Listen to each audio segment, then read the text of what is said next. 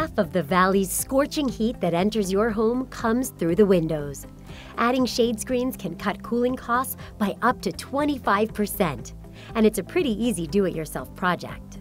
To get started, you'll need aluminum screen frame material, screen mesh material, and screen frame corners. There are many options out there, but be sure to get solar screens and not insect screens. You'll also need screen spline, a screen spline roller tool. All of these items can be found at your local home improvement store, sometimes even packaged together in a kit. You'll also need a hacksaw, miter box, tape measure, pencil, utility knife, and safety glasses. You may also need frame clips if your windows do not have a channel. First, measure your window from the inside of the channel.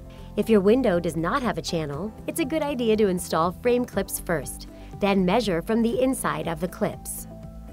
Measure the height and width and write these numbers down. Then measure again just to double check. It's always easier and cheaper to check your measurements before you start cutting. Once you have your window's height and width measurements, subtract the frame corner sizes from those measurements. So, for example, if your window is 32 inches by 21 inches and the corner is a ½ inch on each side, your new measurement would be 31 inches by 20 inches. With your miter box and hacksaw and safety glasses on, cut the frame to the new measurements. After you've cut all 4 frame pieces, add the frame corners to build the frame. As you put the frame together, make sure the spline channel is on the inside and facing up on all pieces before you add the corners. Time to attach the screen. Roll out the mesh screen material over your frame. Cut the screen mesh, making sure there's a little excess over all 4 sides. Take the spline and push it into the spline channel with the roller tool. Is your screen too loose or too tight? Pull the screen out of the spline channel and try it again. Once the screen is attached and looks good, trim the excess with a utility knife.